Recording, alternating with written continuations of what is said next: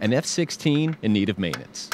A sight that crew chiefs at Aviano see about every day.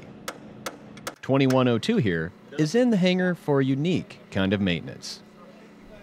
It's unique for us because being flight line maintainers, it was different.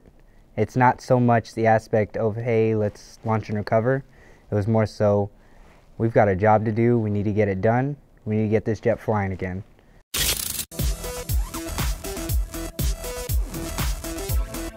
It's not your day-to-day operations, actually removing a giant surface off the aircraft with like a few other people and a crane. It was awesome. 2102 suffered damage to its vertical stabilizer, or tail, during a training mission.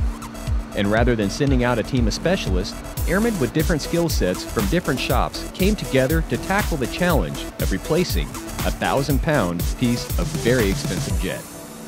Seeing that stab on the crane gave me that feeling like, hey, I'm doing this.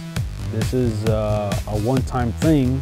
The process it took was a very timely one. It was hard at times, but I learned a lot. I learned a whole new perspective on these aircraft to continue teaching other people and doing stuff like this. An opportunity like this might only come once in a lifetime, but learning as much about the procedure as possible is important because lessons learned can be lessons taught. This is an experience that not many people will get to experience. Now you have to spin up somebody else. Say, hey, this is what we did, just in case you have to deal with it later down the road, later down your career. Remember these little things. And that's how we help each other.